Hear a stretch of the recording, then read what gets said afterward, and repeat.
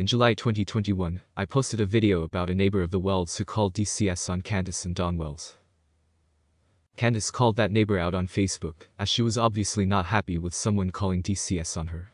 Well, the neighbor's account of the conditions at the Wells were very similar to the account that Ozeroman gave. According to the neighbor, the home was full of bugs, which were crawling on the kitchen counters. There were even rats in the house too. Candace paid no attention to the kids, and was just on her phone all the time. The Wells kids allegedly ate no proper meals, and the only things they ate was chips, snacks and sometimes junk food, such as pizza. The neighbor also explained how Don and Candace would spend money on booze and cigarettes, but not on the kids.